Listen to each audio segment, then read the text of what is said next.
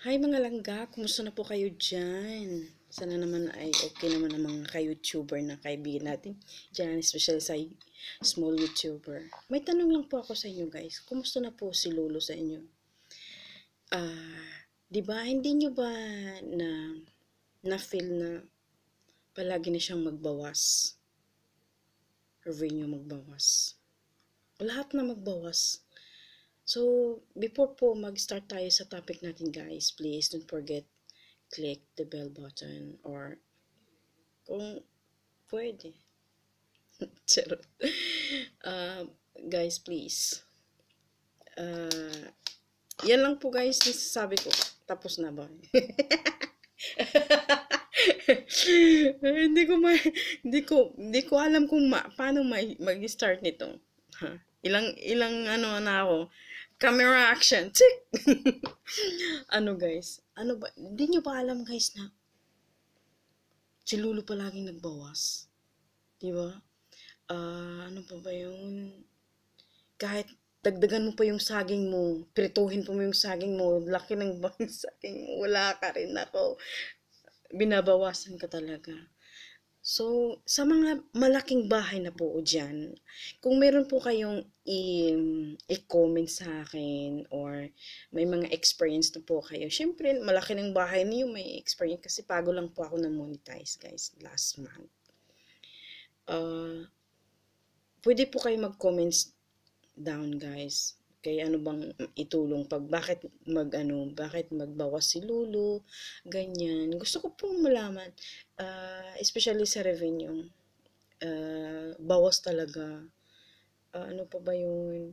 Yung sa banana guys, sabi ni, yung ibang monetized channel, sabi nila, uy, pag wag kang magganyan o ganyan, magbawas si Lulu. Wag kang maglapag ng link kasi magbawas si Lulu. Ano ba talagang totoo? Di ko alam. Yung iba magbigay naman ng information na hindi naman talagang totoo. Yung ano ba yung gossip lang yung sinasabi lang ng iba. Wala namang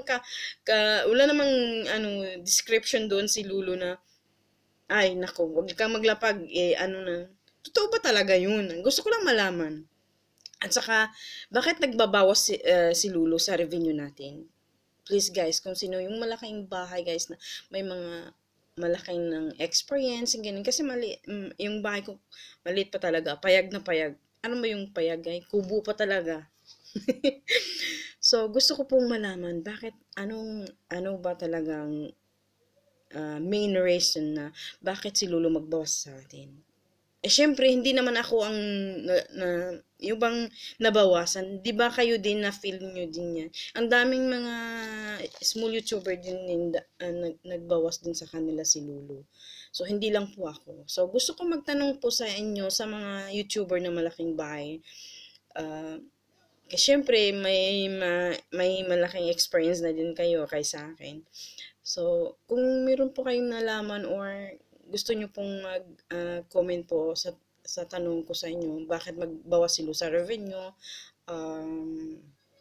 at saka sa banana, at saka ano bang gagawin, bakit pagkatapos ng monetize ng channel mo, babagsak yung watch hour mo. So, ano bang dapat gawin? Yan lang po, guys. So, thank you for watching, guys. Sana po yung mga kaibigan kong malaking bahay dyan. Charot. Alam mo naman kung sino ka. Please naman. Guys,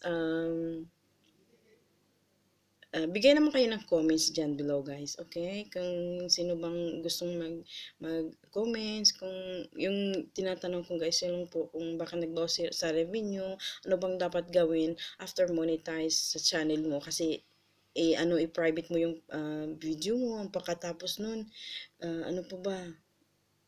Syempre, na private mo yung dami mong LS, sus ginoo dami mo na private. So, syempre, magbagsak yung watch hour mo. So, ano ba dapat talagang gagawin na parang mag-green siya? Kasi pag red, pag naka-lipstick na ko, sobrang kalandian na yung yung dashboard mo doon sa YouTube. Charot. Yan lang po guys yung may tanong ko sa inyo, yung sa mga may naka-experience na po. So, yan lang po guys. Thank you so much for watching. Love you guys. Thank you so much. Don't forget to comment below, please. Bye. Love you all.